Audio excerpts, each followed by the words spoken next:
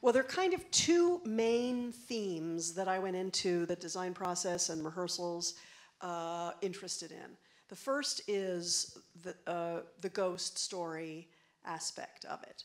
I guess it started with the challenge of being outside when it's still light out, and I was thinking, oh, that's going to be interesting, because you think of ghost stories needing to happen in the dark, but then also I thought, well, it is Scandinavia, and that is a land where it's light at midnight in the summers, and I've been there. So I have a feeling for it. You've been to Elsinore, right? I've been to Elsinore, yeah. Research trip, right? Yeah, well, no, well, I'm a Peterson, and actually this was probably 25 years ago. I went on a sort of roots journey to Denmark, Norway, and Sweden, and I had a little pup tent with me, and I camped at a campground on the coast of Denmark, right near, I mean, Elsinore is basically an island the size of the castle. And you walk to it over a little, just a little, over a little footbridge. And I forget the name of the town that's right there. But anyway, I camped that night. Oh, it was awful. It was raining very hard.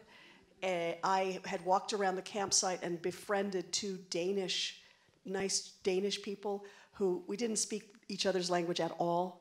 They kept plying me with homemade apple wine. Somehow I understood that it was homemade, and I got so wasted and sick. And then as I walked over the bridge the next morning, hungover and still damp, I twisted my ankle badly. So I like hobbled around Elsinore, but anyway, I always thought, well, someday maybe I'll do Hamlet and I'll remember this. I'll remember everything about it. I'll remember the lightness of it and the feeling of the castle. There are elements in the set that come from my experience. I mean, we're outside, so we don't have total control over the look of the play. As you know, you're always in a balancing act with the Tudor facade. But if you look, so one aspect of the play is this kind of like Scandinavian ghost story.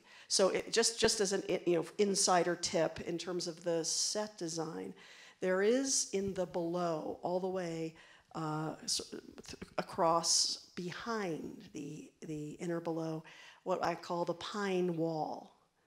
And that light-colored pine wall is kind of inspired by my roots journey to Denmark. But anyway, it was really interesting to start to think about, well, how do you do a ghost story? What are the things that are scary when the lights are on?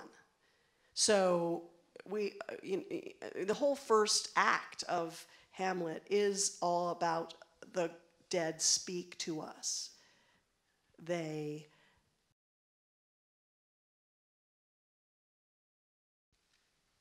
pierce the membrane, and they come and they show up when they want to, when they have something to say, and not everybody can see them, and they seem to have control at times of their, who can see them and who can't. And the whole idea, I mean, so that it links to me also, of course. This is a story about a young man whose father has just died. And as it happens, my father just died right before Christmas. So I feel it very personally, this story, and I feel like the question that drives Hamlet is what happens after you die, and the fact that his father shows up only confuses him more, because he can't tell if his father says, I'm in purgatory and I'm not supposed to talk to you, I have to go back, but it doesn't make sense to Hamlet, like that his father isn't in heaven is confusing. And purgatory isn't supposed to exist for the Lutherans. And anyway, so there's the ghost story aspect. So you'll see, I don't want to tell you too much about it, but a lot of what happens at the top of the production is our, examination of the ghost and the way that you can have a ghost story happen in the light. And of course it has a lot to do with sound. And it also has to do with misdirection and things that seem to happen without explanation. Sometimes it has to do with fire. It has to do with like a sword leaving somebody's hand, not of their own volition. that kind of thing. The other theme that I was really interested in from the beginning, like so a year ago, looking at the play, was the sort of generational divide. So I have seen Hamlet many, many times, but I've never. So when I read it, I thought, this is what's really ringing out to me is that just like with Romeo and Juliet and many other of Shakespeare plays, I think Hamlet is very much about, the generations and a gulf between them. And you could look at Hamlet as being, it's a play about inheritance and inheriting a world and feeling like something's rotten in that world. And there's the generation of Hamlet's father, and that includes Claudius, Gertrude, Polonius, maybe Polonius's children. I mean, it's more of a mental age thing. It's not so much literal age to me. It's more about old guard, new guard. So there's the people in charge, and then there is the younger generation, or the new guard, the ones who are supposed to inherit the world. And they're pissed off. I mean, even before the play starts, you've got Hamlet, Laertes. In my production, Ophelia is a good girl who has a naughty streak. And that's why she's having this romance with Hamlet. She's not supposed to have it. Her father isn't supposed to know about it. Her brother isn't supposed to know about it. But they've been caught. And so she's kind of on the line between old guard, new guard. Laertes is he's new guard, but he's interested in other things than Hamlet is. Hamlet's in like perpetual grad school in Wittenberg with Horatio. And in our production, we imagine that Rosencrantz and Guildenstern also are at Wittenberg, fellow students, and they're all studying radical philosophy together. And so in order to express the generational divide, in a production that was, as a given, a period production, that was kind of a given, because it wasn't that long ago. From Bill, you're saying? Yeah, from Bill, because, only, whatever, 4 years ago? Bill did his... 2010. Did his modern dress Hamlet, which was so great, with Dan. And he felt we were going to do Hamlet, but we need to do a period production of Hamlet. That was kind of a given. So I was, it wasn't like I was going to do a modern production of Hamlet and express the generational divide. So I went to my great friend and one of OSF's, frequent artists, Paul James Prendergast, who's a composer and a sound designer and a genius and a friend. And I said to him, can you help me bring the rock and roll to this production?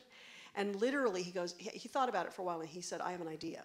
So what you'll see is there is literally rock and roll in this production. And there's a gentleman named Scott Kelly who lives in Ashland. He works in the sound department on many of the shows here at OSF. He also happens to front a band for years called Neurosis, which, if you are into heavy metal, he is famous.